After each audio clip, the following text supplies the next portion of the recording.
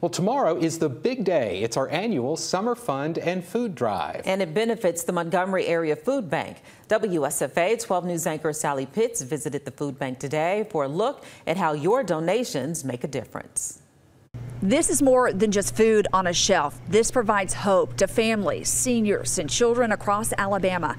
There are 217,000 people who are food insecure in our area. The Montgomery Area Food Bank works hard to make sure they do not go hungry. That's why the Summer Fund and Food Drive is so important. You are helping the Montgomery Area Food Bank feed those families. We have a real responsibility to just care for our neighbors, and a lot of our neighbors are not in permanent need.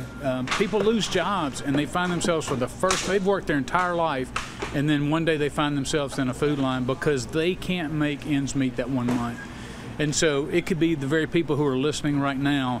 Your donation, your contribution could be something that actually is helping you or somebody in your family in the months to come. It does not take a lot to make a difference. With just $1, the Montgomery Area Food Bank can provide 5 meals. We hope to see you out at the Summer Fund and Food Drive tomorrow at Renfro's Market off East Chase Parkway. Sally Pitts, WSFA 12 News. And we'll be there from 5 a.m. to 7 p.m. tomorrow. You can drop off cash donations and non-perishable food items.